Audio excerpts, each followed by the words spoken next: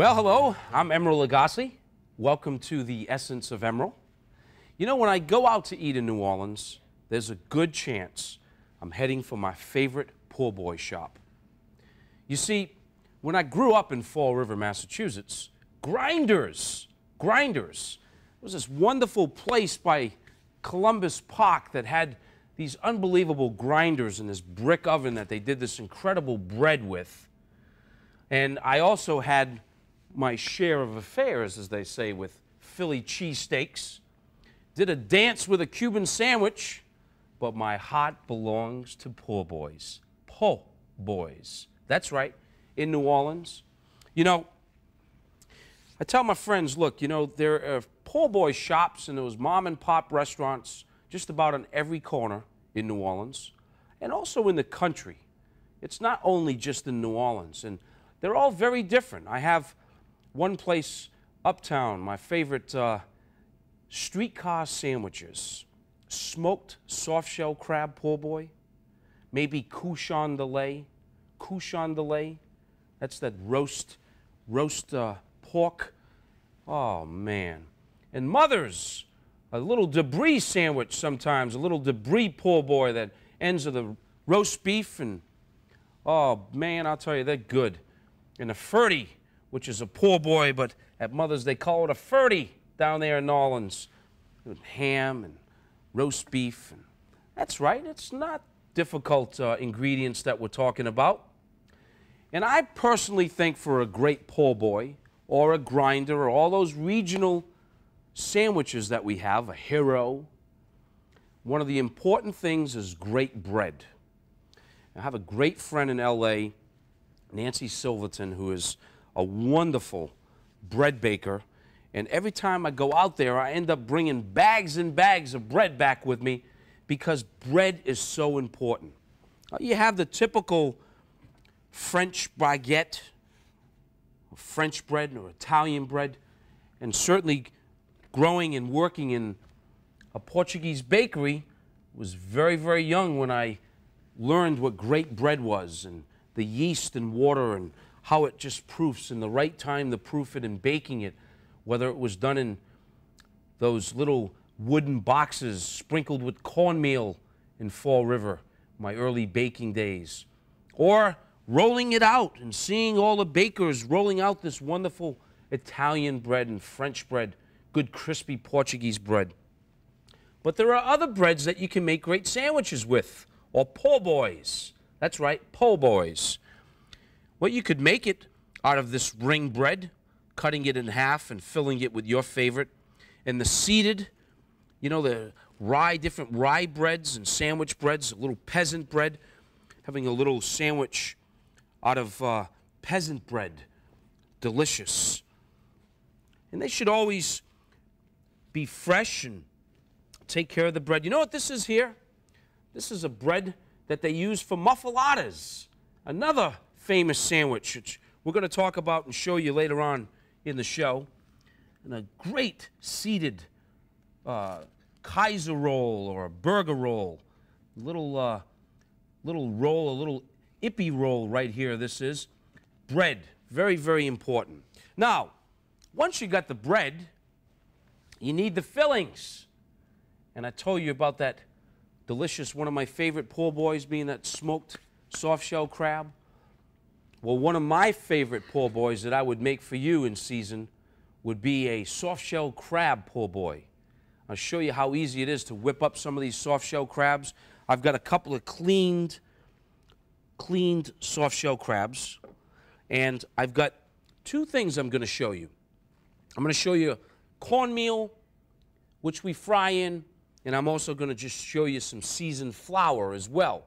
Cornmeal and seasoned flour. So here's the cornmeal, and here's our flour. But guess what? It's got to be seasoned because it's got to taste good. So I'm going to put a little bit of spice and jazz and all that stuff right in there. Mix that up. So that way when we fry. Now look, I'm going to take one soft shell, and I'm going to dredge it in flour. And frying is a very easy but very important technique. Certainly, they do a lot of great frying in New Orleans.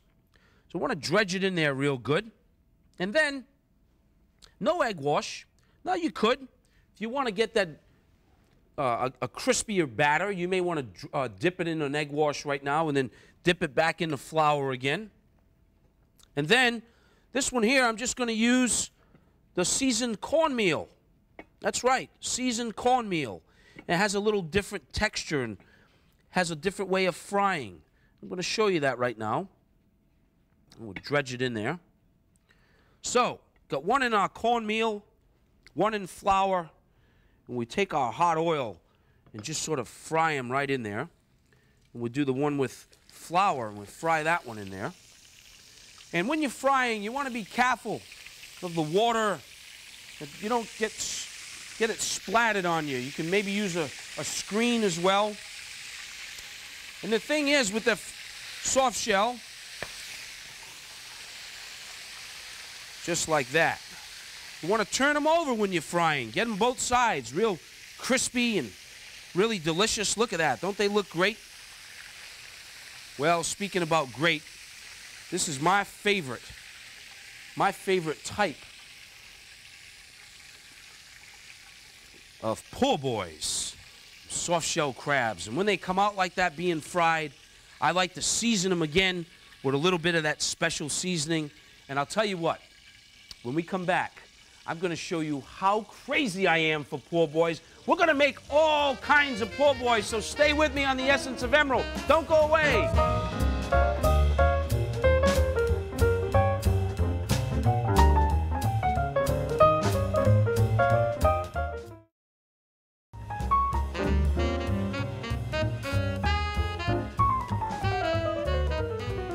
Hey, welcome back. And wait till you see this spread that I'm whipping up for you. But you know the importance of frying. It's very important with these po' boys and when you're frying things. I'll give you a couple more little of my favorites. Oysters, right here, oysters. We're going to fry a couple of those oysters. I love oysters and Louisiana oysters. Woo! Boy, are they good. And also we can dredge them in flour and dredge them in cornmeal. Got to turn them around, make sure we got them all nice and even and crispy. You know, while you guys were away there for a minute, I actually fried up some oysters, had those soft shell crabs. I fried up some shrimp. Po' boys, regional sandwiches, grinders. No, po' boys. We're going to stay with po' boys. All right. Take a few of these out. Fry them up real good.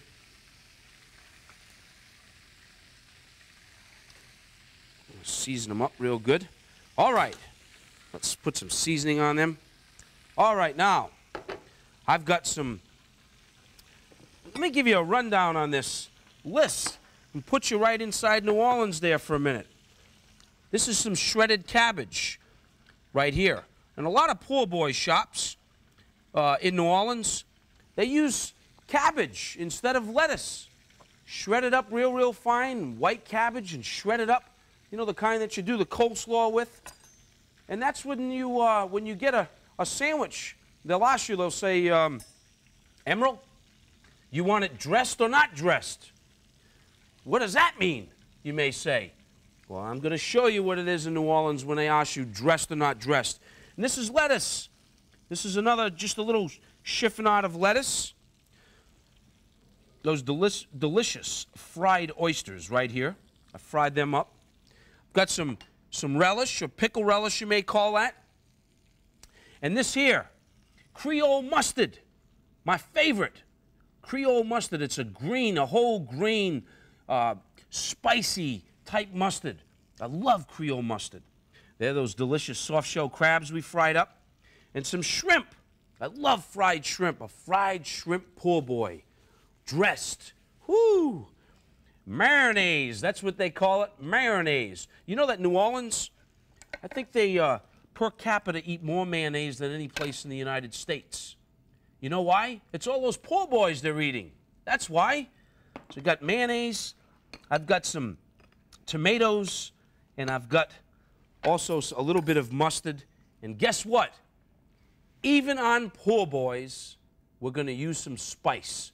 So let's whip up some. All right? We'll take our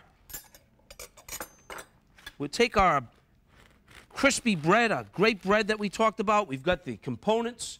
Now we've got great bread. We've got great fillings. That's all it is. Now, poor boys, here we go. You want that dressed or not dressed? I'm going to take it dressed. Okay. Well, we're going to get some mayonnaise first. That's usually the first layer. And the mustard thing is usually an optional. Yeah, usually optional. Or places like Frankie's, another great poor boy place, they'll take the mustard, put it on the other side. We got mayonnaise on one side and mustard on the other side. Then take some shredded lettuce. Oh, smell of poor boys. And some tomato. Now, even some tomato. Even a poor boy gets seasoning. That's right. Got to get salt and pepper at least. I think I'm going to do, I'm starving. I think I'm going to have a little fried shrimp, poor boy. So we'll take our fried shrimp. Woo, woo. All right, we got our fried shrimp. Got to get him in there. All right. Now, got to have a little Creole mustard because you got to get a little spice, and they just run it right down like that. All right. Relish is optional. Got the spice. Look at that. You see how simple that was? Then the cut comes. I love that sound. Then they usually wrap it. If you're going to take it to go, they wrap it in that just newspaper and take it away. Whew! I'm going to make another one. You know why? I told you one of my favorite ones. One of my favorite poor boys is the soft shell crab. So look. I'm going to do this one up real quick. I'm going to take that mayonnaise. You know, it's really true what I was saying about the per capita eating more mayonnaise than anyone in the United States. It's really true. Okay? All right, now I got the mayonnaise on there. I want a lot of Creole mustard on this one. Hey, let's serve this one up right over here. Okay. Come back to that one. All right, Creole mustard. I love Creole mustard. Now, you know, we have the regular meats and cold cut type of poor boys as well. I'm going to use a little cabbage this time, as well as a little lettuce. Come here, you guys. I'm going to build a little combo. One there, and some fried oysters right in the center. Whoo-hoo! Man! Tomato and tomato and tomato. Now it's dressed and a little seasoned. Yes, indeed. A little bit of lettuce. Woo, what a poor boy I got here. Look at that. Doesn't that look great? Doesn't that look delicious? So I got a combo. I've got a little soft shell crab and oyster poor boy on that one. I hope your taste buds are just running a mile a minute at home there. Little poor boys. That's right. And guess what? When we come back after the break, I'm going to show you the difference between a poor boy and a Muffalatta, another great New Orleans institution. So stay with me.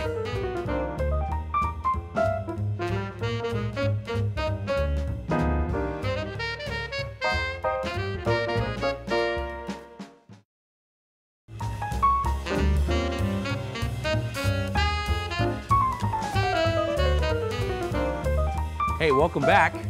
And you know, the Italian immigrants, that's who came to the French Quarter in the early part of the century, really had a big impact on the food there, believe me. And if it wasn't for them, probably wouldn't have a Muffalatta today. That's right, Muffalatta. Before we do that, I found some interesting information about po' boys that I wanted to share with you. You know, it could also be called pour, as in O-O-R, boy, a sandwich made from French bread loaves split in half and filled with a variety of ingredients like ham, beef, cheese, oysters, tomatoes, and gravy. That's really true. A lot of poor boys do have gravy there, nice and soggy. However, similar to our hero, they're a New Orleans specialty. Then it says they were originally called push sandwiches because the meat was pushed along the length of the bread to save the best part for last. It says the poor boy was created in the 1920s by Benny and Clovis Martin, owners of the Martin Brothers Grocery. I find that interesting. Wish the place was still around. However, another story says that the term is related for the word in French of gratuity. Poor boys. All right, we got that now. Now we're going to show you the difference between the Muffalatta down there, that Central Grocery and Progresso Markets. Oh, boy, I'll tell you, I've got memories of these. Let me show you. This is a Muffalatta bread. It's basically an Italian seeded bread. You might find some of them, too, that actually have not a lot more seeds in it. I prefer the type that's really crusty. And then you have the bread, and you have to have some filling for that of the Muffalatta. These are the various cold cuts, mortadella, and provolone cheese, and good salami, and some ham. Those are the ingredients. And then, of course, as like the poor boys, you've got to have, is it dressed or not, that has a little bit of lettuce and has some beautiful tomato and a good sauce. But one of the key Muffalatta ingredients is an olive salad. An olive salad, that's correct. It's made with some great green olives, and they're usually broken up or into little pieces. Each place has their little different version of how they should be cut or diced or broken up. And some black olives as well that get mixed in with that, okay? Then a fine brunoise of celery is added in there, as well as a fine brunoise of onion, and guess what else? Hey, they must have been reading my mind, some garlic. That's right, some garlic. So those are the ingredients that go into the olive salad. Then what they do with some of that juice and all, they break this up, they mix all of this delicious olive salad together, okay? Chop it up, and that's the key, one of the key ingredients for the Muffalatta. Now, let me show you how we're going to make one of these guys, because we take, generally, they either can be cut in half, or I've also seen this technique, which I just love, where the bread, watch this, the bread is sort of not only cut in half, but it's sort of like a little, you've heard the expression also in New Orleans about an oyster loaf. Well, this is sort of the technique that they use for that. They actually take some of the bread out, okay? And an oyster loaf, we have a dish like this at Nola. An oyster loaf, like at Casamento's, the oyster loaf there, they fry all kinds of oysters, and then they season them, and they season them really crispy. The oysters are fried and crisp. Then they put all the oysters with a good hot sauce and good dipping sauce in there. But what we do for the Muffalatta is we put lettuce and olive salad, the juice and all. You see how that is? And then they usually drizzle a little olive oil and a little spice. And then they start layering, just like I'm showing you right here. They start layering this Muffalatta with the cold cuts. You see, like this? And they sort of stuff it in. Then they take the provolone cheese like I have right here. Woo, boy, I'm getting hungry. It's Muffalatta time. Okay, look, little mortadella goes in there like that. That's how they make it. And, you know, there's people that argue about the Muffalatta, about whether it should or shouldn't be baked. Then they usually have a little bit of great, beautiful tomatoes, sometimes a little more. Now, this is usually an optional thing. People will say, oh, no, I don't disagree with that. Salt and pepper for sure. Olive oil, a little bit more olive relish goes in there. And look, the top goes on. And then you can either have a half or you can have a quarter. And there's a lot of arguments about whether they should be heated in the oven, warm or not. Well, sometimes I like mine hot and sometimes just like that. I hope that you had a wonderful time today. Hope you learned something, and I'll see you tomorrow. Okay? Bye now.